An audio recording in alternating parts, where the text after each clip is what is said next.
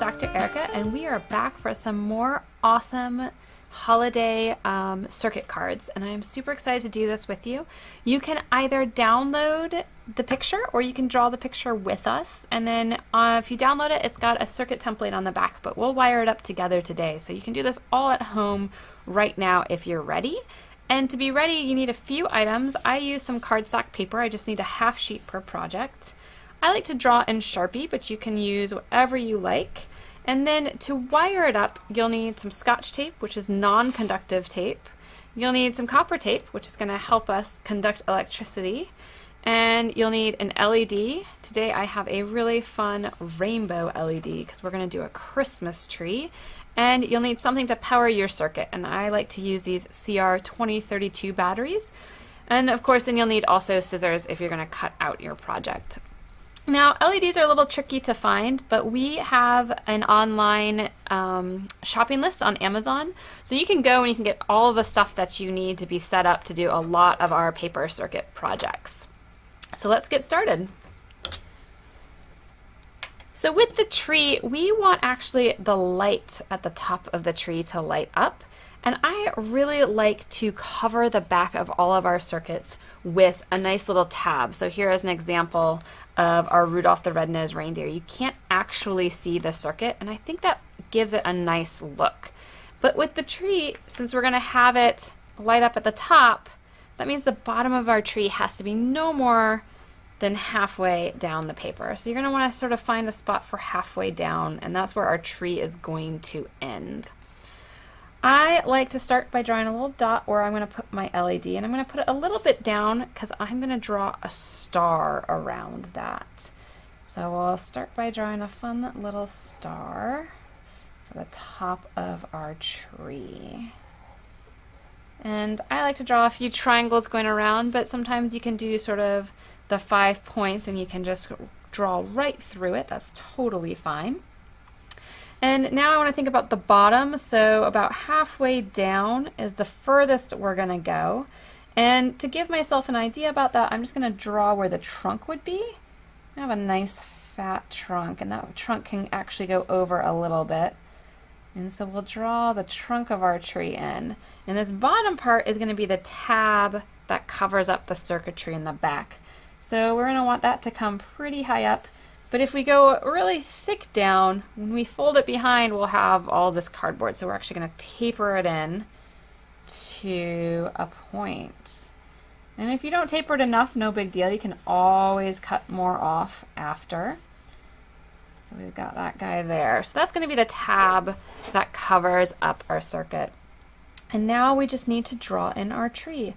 So I'm going to start by sort of drawing in the top of our tree. It's going to just sort of come out a little bit on both sides. And then I like little rounded edges, so we'll just round these guys over. And we'll keep doing that. And as we do it, we're going to keep going out. So this one's going to come out more. We want to go out as evenly as possible on each side, so we sort of have an even Christmas tree. So we'll do it again where we go out, and then we'll sort of bring it in a little bit, and then this last one, we'll go out and bring it in, out and bring it in, and then we can sort of connect these pieces to the bottom. So I have sort of a nice fat little tree trunk and my Christmas tree, and then we want to give it a little bit of character. So I'm going to draw 2 big circles, and these are going to be actually the eyes of my Christmas tree. And in each side of these circles, we're going to draw a big circle and then a little circle. And they're going to be sort of offset so they can fit right next to each other in it. And we'll color in those eyes. These are like little cartoon eyes that my 5-year-old loves to draw with. I think they make any drawing just come to life. I love the look that they give and how easy they are to do. And coloring it in really good, it makes a big difference in what your final product looks like. So we've got the little eyes. Let's give it a cute little smile. Just a little swoop right there. And then every Christmas tree needs some ornaments, if you ask me. So we'll just add a few ornaments to our tree, however you want.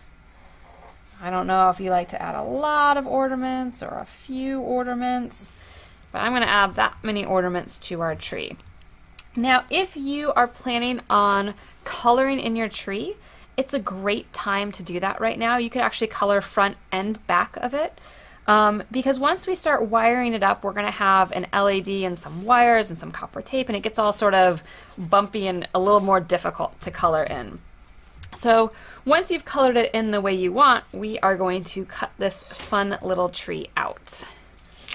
So I'm going to pull this up. I'm looking at it right now, and it kind of looks like a tree ice cream cone to me. I don't know if you see that, but it looks like a Christmas ice cream. Maybe I'm just hungry for some yummy pumpkin ice cream. Pumpkin is like my favorite. I think I could eat pumpkin every day, all day during this season. It's too bad they don't grow year-round. I might just turn myself into a pumpkin. That's how much I love the pumpkins. Alright, some of these guys, these curves can be a little tricky. So you can, if you're having trouble, you can use like a pair of smaller scissors, like nail scissors. You can come in from different angles, like what I'm doing. That helps sometimes a lot. You can ask for help. Knowing when and how to ask for help is always a really important tool for a scientist. I have asked for help a lot in my life, and I would not be where I was if I didn't have people who had helped me along the way. So if you're finding yourself frustrated with the cutting, you can always ask somebody near you for help. Alrighty. This little tree is reminding me we don't actually have our tree yet in our house. I think we might get a really little one this year, though. I like the little ones. They got so much personality. And the presents always look so majestic against it because they're so big in comparison to like the little tiny tree. Alrighty, so now we're going to cut the rest of this out like that. And we are ready to wire it up. Alrighty, so our LED is going to go up here, and you'll have to decide if you want your LED to sort of be in the back and light it up, and then you'll sort of see it shine from behind your tree, or we can put it through right here. And I kind of like putting them through just because it gives you a lot of brightness and a lot sort of excitement. So what I do when I push it through, I just take a ballpoint pen, and right around where I put that little hole, I'm going to put 2 small holes from the pen. So I'm going to push down really hard and then pull up on my drawing. And that gives me 2 little tiny holes that I can thread the legs of my LED through. Sometimes without cardstock, with regular paper, you can actually poke it through, but I find it's a lot easier if you sort of get those holes in there first. Otherwise, your legs might get really bent out of shape. Now your LED, you'll notice, has 2 different sizes of legs. It has what we call the long leg and the short leg. And the long leg always goes to the top of the battery. That's the side of the battery you see the plus sign on, and it has the writing on. And then the short leg always goes to the bottom of the battery, which usually looks like it's got sort of some dots or a texture to it. When I do paper circuits, I usually like to double check that everything works like I thought. So when I attach it to the battery, this tells me the battery's good and the LED is good, which is handy. And if you happened to flip your battery or your LED around, you'll notice nothing happens. And that is because LEDs are one-way streets. So they're actually looking at the wrong direction of the street, and they don't want to get in a car crash or anything, so they don't go anywhere. Whereas here, they realize, oh, we can go forward, and they light up and get really excited. So we've tested that, and now we're going to just figure out how we're going to wire this up. And again, if you have the printable template of this, you'll have where to put all of your wires on it for you. But we're just going to go with a blank piece of paper right now if you decide you wanted to freehand it and be ready. So we're going to get our copper tape ready, and I am going to thread the legs of my LED through these two holes just like that. And that's going to be a really awesome bright star we have. And then we'll flip it over, and we are going to fold these little legs down like that. Now these legs, they can't touch each other, so this is going to be a little bit tricky because the copper tape that goes to the legs also can't touch each other. All right, and let's also actually pre-bend our flap up so we know where it's going to be. This is how we're going to cover up that circuit in the back. You'll notice that ice cream cone shape is going to make it look perfect on the other side. That's going to be great. All right, and that fold helps me know where I can put my battery at, which is right there. All right, so this one, the short leg, which for me is right here, can just go straight under the battery. That's a pretty easy one to do. So what I'll do is I can actually lift up the leg. You know what? I think I might actually even take out my entire LED right now. I'll make it a little bit easier to put my copper tape down.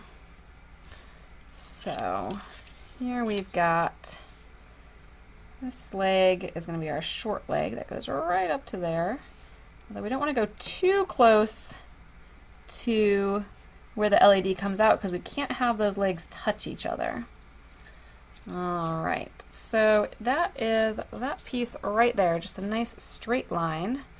And the tricky part is going to be to see if we can't get the long leg of the LED connected without also having to make a nice little, without having to do a bend in the wire. And I'm kind of thinking we might run just right parallel along it, just like that.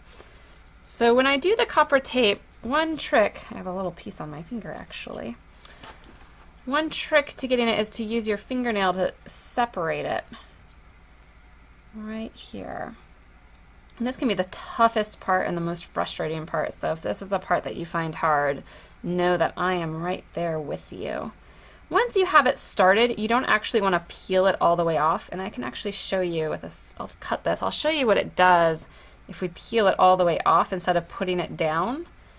What it does is it gets really twisty, and this is really hard to sort of manage because it folds up on itself, and we don't want to have to deal with that because you can rip it, and if you rip it, you've got to start all over again. So I like to lay it down right as I am putting it on, peeling it off. All right, so we are going to go as close to this other leg as possible without actually touching the two wires together. And we're going to go all the way down for right now. Maybe not all the way down, we'll go down to about here, midway, like that. So when it folds up, this piece is actually going to end up going that direction. It'll go right on top of our battery. Although you might notice a problem we're going to have, and that is when I place the battery here, the bottom is touching both the long leg and the short leg. And if I have the long leg and the short leg on just the bottom, you'll notice my LED doesn't light up. I need the long leg on top of the battery and the short leg on the bottom of the battery. And the way we're going to prevent this long leg from touching the bottom, because the long leg is going to go right here, we're going to put a piece of Scotch tape right there, which will be a way to block that from happening. I'll put a little piece of Scotch tape, and now when I'm here, I'm just touching that part of the wire. And from here, oops, we can tape our battery in. You don't need too much to tape your battery in. You don't want to tape straight across the top of your battery, because if you do that, then this piece of copper tape can't make contact with the top of that battery. And if it doesn't make contact, then we don't have a circuit that is working. So we need to make sure that we make contact to have a complete circuit. In fact, that will be what we use as our switch. When we press it down, it should light up. And then when we let it go, it should not be lit up. So I am going to test this. Now I have my long leg needs to come through this hole right there. Just want to make sure you get it oriented the right way. And we will now, we're going to use Scotch tape on each of these legs to tape it down to its piece of copper tape. We need, probably do both of them with one piece of copper tape right here. You're going to want to get them to press down really nicely. Sometimes I'm kind of almost bend the legs so they press for me. So now I've got that piece of copper tape right there.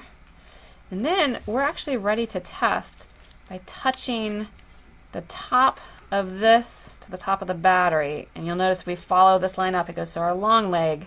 So we'd have the top of the battery going to our long leg, through the LED into our short leg, which went underneath our battery. And when we do that, it does indeed light up, which is great. So now, just to finish covering up this circuit, we want this guy to stay right here so that it sort of permanently covers that circuit. Like this. And if it lights up right away and you don't want that, what you can do is try to give a little bit more space to your battery so that it's not touching the top of that battery. So I just sort of bent this out and curved it above the battery a little bit more. And then when I press it, it still works. So I can press it on or not. And the other thing you can do is, if you have a little clip, you can always add the clip to this and have it be permanently on. So that's sort of a fun little thing. You can also, if you don't have a clip, you can just tape it a little bit tighter or bend it, press it, because when we first bent it, it was always on. So all I need for this little cutie is to color it in and have a great little Christmas tree. You can stand it up in your windows. You could put it on your tree if you wanted to. It's all up to you. And of course, you don't have to use a rainbow star like I used. You could use a yellow star, or your favorite color of a star would be pretty great.